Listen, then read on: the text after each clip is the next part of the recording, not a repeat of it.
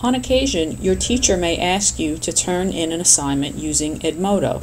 In order to do this, the first thing you're going to do is log into your Edmodo account and click on the class where you have the assignment. You will also get a notification under this notification area that you have something due. So if you click on the notification bell, you will see in the list of things that need to be done, my top one here says Invention Research Paper due in 8 days.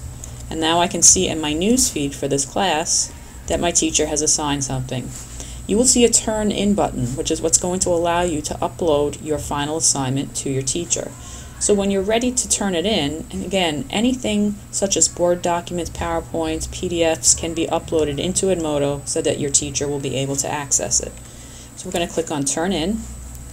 You're going to type in a brief response about whatever it is that you're going to be turning it in. You're going to be asked to rate the assignment.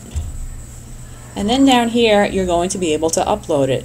You can upload it if you have already stored it in your backpack. You can grab it from your backpack. But if you haven't uploaded it to your backpack yet, you can browse for it on your computer. Again, the paper needs to be completed and saved on the computer that you're working on. So we're going to click File. We're going to navigate to where the paper is. And then we're going to click Open. I can see that my paper has been uploaded.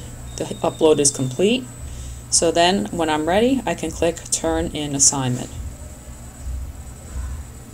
And now my assignment has been submitted.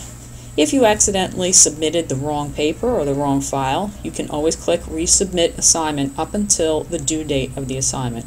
Once the due date has passed, you may not be able to resubmit. And that's simply how you would submit an assignment.